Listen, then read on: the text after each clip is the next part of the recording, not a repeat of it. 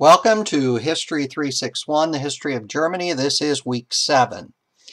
Pastor Martin Niemöller, who was born in 1892, lived during the Nazi era, and at first he was actually anti-Semitic and a supporter of Hitler.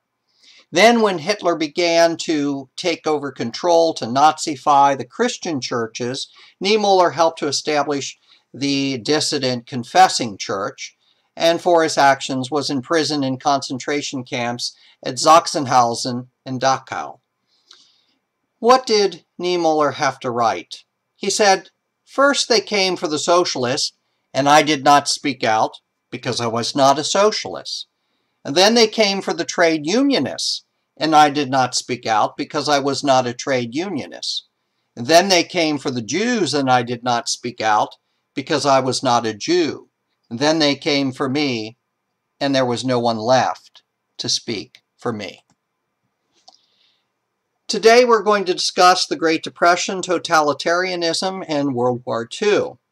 After World War I, which Germany, of course, lost, and the Central Powers lost, there were negotiations at Versailles, which led to the creation of a number of different countries, and we've already been through what all those negotiations were about in our last lecture. The Weimar Republic was created in Germany in 1919.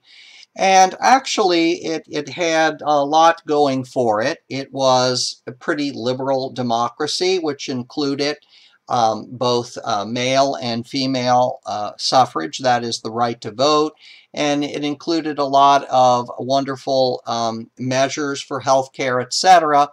But the one problem which it faced was the whole cloud of World War I. The war reparations, which were vindictive and punitive, and an economic situation that proved to be largely out of its control and collapsed. To give an example, in 1914, at the beginning of World War I, the exchange rate of the German mark to the US dollar was 4.2 to 1. 4.2 to 1. So for every US dollar, you'd have 4 marks in equivalency.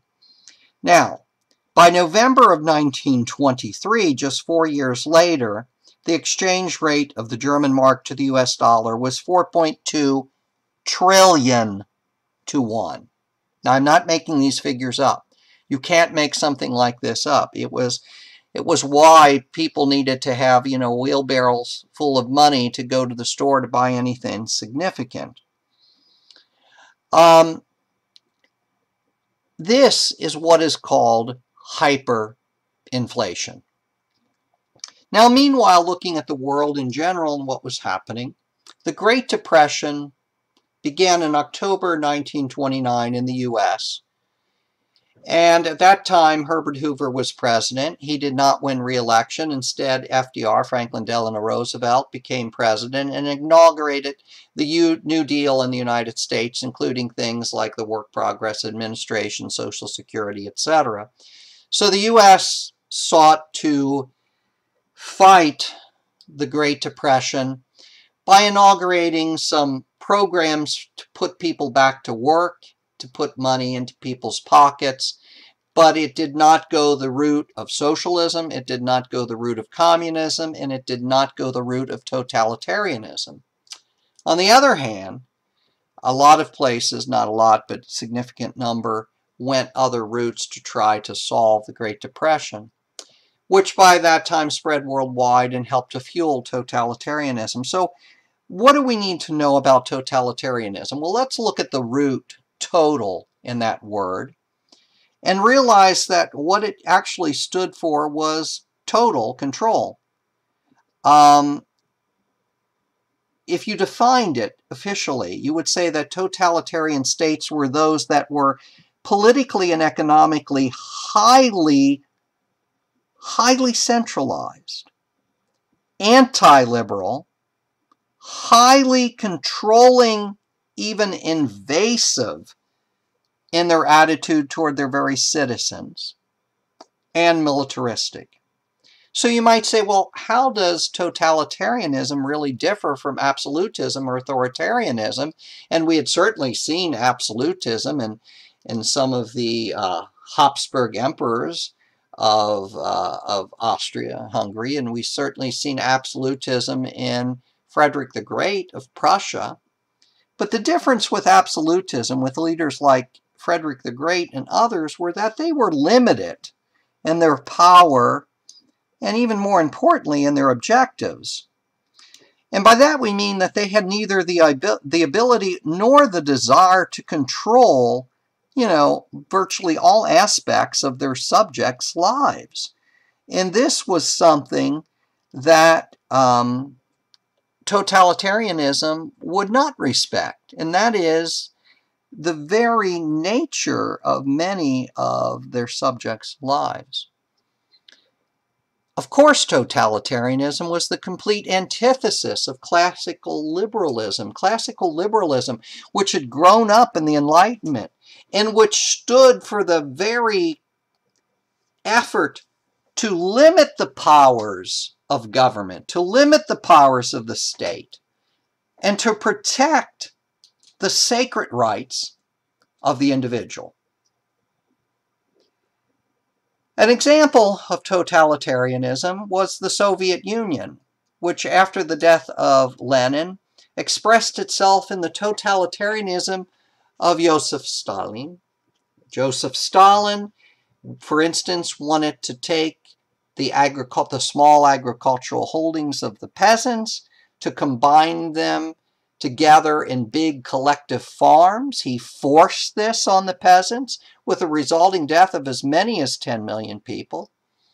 Furthermore, in his great purges of the 1930s against those who opposed him, at least 8 million were arrested, and of these, millions were executed or died in prisons or work camps. Now, before we begin World War II, we want to get some other terminology straight. Just as a reminder here, a review. The First Reich was the Holy Roman Empire. The Second Reich was Bismarck's Germany, and the Third Reich was Hitler's Germany. An example of totalitarianism was fascism, which spread throughout Europe and included Hitler's Nazi Germany, Mussolini's Italy, and Francisco Franco's Spain. In 1922, Benito Mussolini seized power in Italy and began fascism in Italy, which he himself described as, quote, everything in the state, nothing outside the state, nothing against the state. Italy never really became a totalitarian state in the same sense as the Soviet Union or Germany. Nevertheless, it was a fascist state. In 1931, in Asia, Japan invaded Manchuria, a part of China rich in oil and railroads. If you want to know more about this, then this is an advertisement for taking my History of Japan class, which a number of you have already done so. In 1933, Hitler came to power in Germany as head of the Nazi Party. The Nazis and fascism were anti-communist, anti-socialist. And so don't be confused by the National Socialist Party, the Nazis. They were not the kind of socialists that you're thinking of, the communist kind of socialists. They were very anti-communist, very anti-socialist. Hitler really came to power using the Jews as a scapegoat, blaming Jewish bankers and businessmen for the defeat, Germany's defeat in World War I. They could not see how a country with a military as strong as Germany would have lost World War I had it not been for someone behind the scenes pulling the strings, making certain that that happened. This intense anti-Semitism, there had been anti-Semitism in Germany that, dated back to the Middle Ages. We've seen that in in our book, The Pity of It All, by Amos Elon. But on the other hand, this was an anti-Semitism that we will see was more intense than anything the world had ever seen before. In 1935, Mussolini of Italy invaded Ethiopia, and Italy and Germany entered into an alliance as the Axis powers. In 1936, there was civil war in Spain. The Falangist of Francisco Franco staged a revolt, and Franco, who was a fascist, was supported by Hitler and Mussolini. In 1936, Germany moved into the Rhineland and remilitarized it. The significance of this is, of course, at the treaty negotiations ending World War I, remember the Rhineland was to be demilitarized. So what Hitler was doing here is saying the Rhineland belongs to us. He was remilitarizing something that had been demilitarized at the end of World War I, which was a complete disregard for Versailles and all of the related treaties. In 1938, Germany declared an Anschluss with Austria. That is a merger, a union with Austria, as German troops moved into Austria. You know, this is depicted, of course, in The Sound of Music, where Baron von Trapp, who, you know, was a hero of the Austrian army, or Navy, excuse me, Navy, in World War I, you know, expressed his dissatisfaction, could not imagine that the Nazis were moving in, and of course fled Austria with his family for the United States. All of which, of course, you know, they took some poetic license with, as Hollywood often does.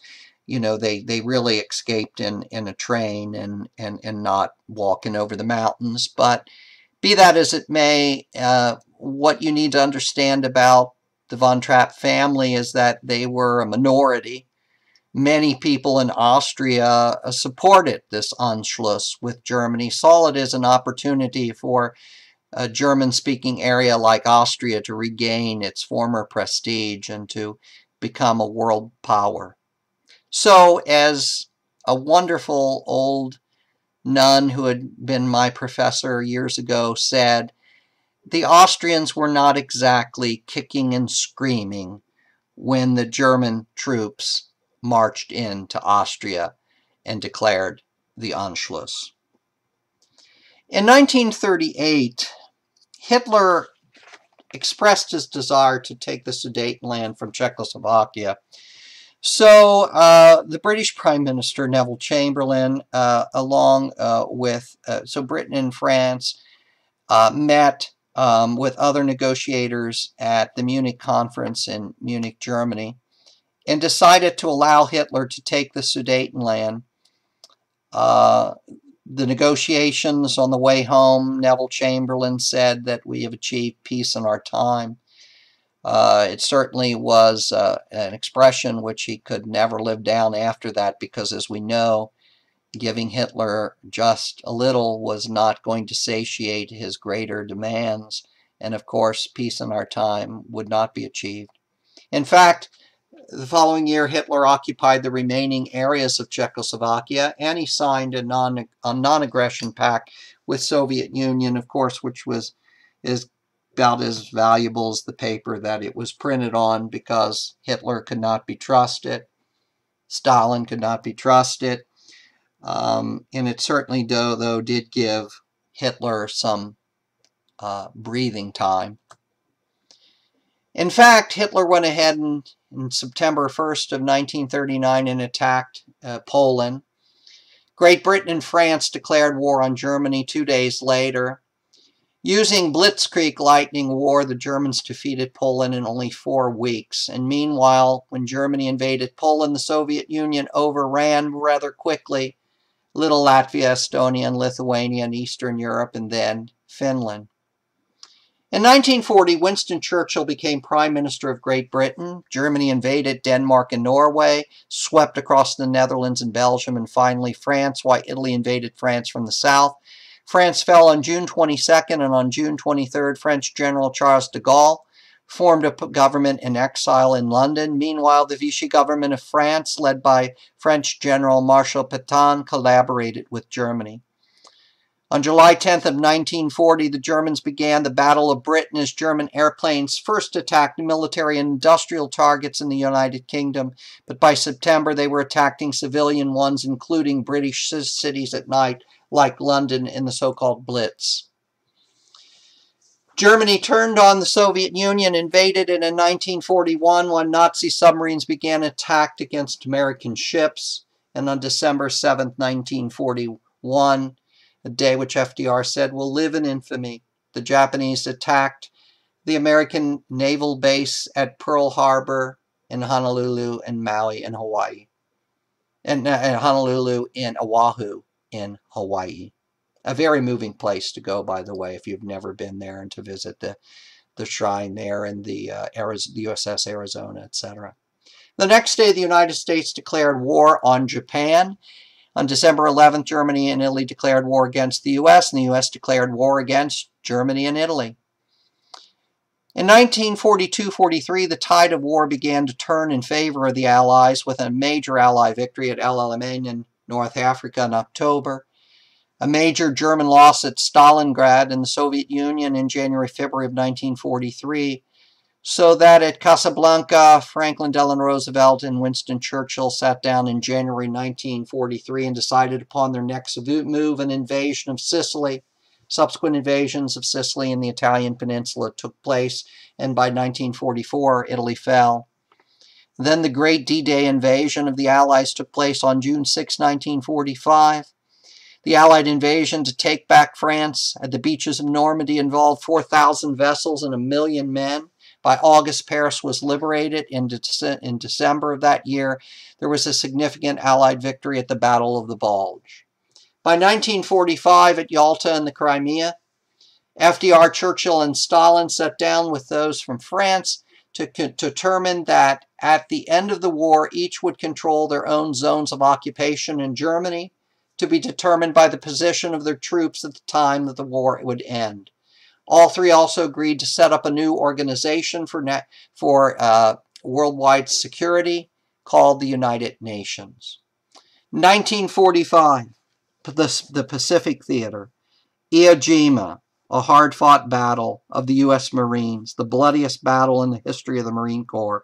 The U.S. lost over 20,000 men, but they landed on Iwo Jima, only 750 miles from Tokyo. The end was near. April 30th, Hitler committed suicide in his bunker. On May 8th, VE, standing for Victory in Europe Day, was announced. Germany surrendered, and by November, the Nuremberg trials began of those accused of war crimes. In 1945, Truman met with Allied leaders at Potsdam. They issued an ultimatum demanding that the Japanese surrender by August 3rd or, quote, face utter destruction, end quote. The Japanese refused to surrender, so on August 6th of 1949, an American B-29 airplane, the Enola Gay, dropped an atomic bomb on Hiroshima.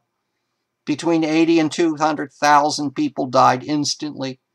Still, the Japanese refused to surrender, so 3 days later, on August 9th, the U.S. dropped an atomic bomb on Nagasaki. And on September 2nd, aboard the USS Missouri, the Japanese surrendered.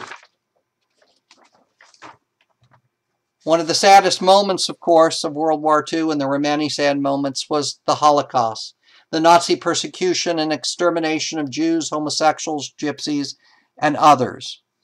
Between the years of 1933 and 1939, Jews in Germany were subjected to arrest, economic boycott, the loss of civil rights and citizenship, incarceration, random violence, and November 9th and 10th of 1938, Kristallnacht, which literally means crystal night or the night of broken glass.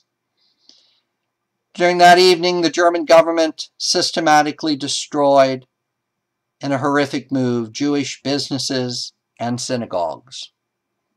In October of 1939, Hitler ordered T4, a secret euthanasia program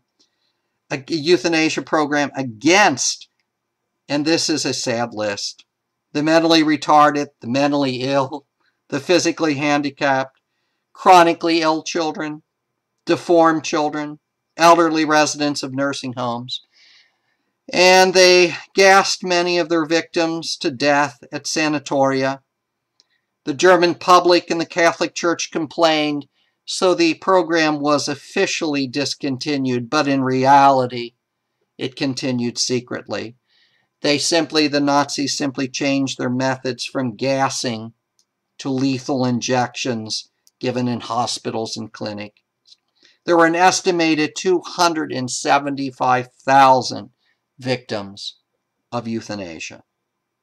On July 31st, 1941, the final solution was determined on Hitler's orders, that there were to be, quote, all necessary preparations for bringing about the complete solution of the Jewish question, end quote.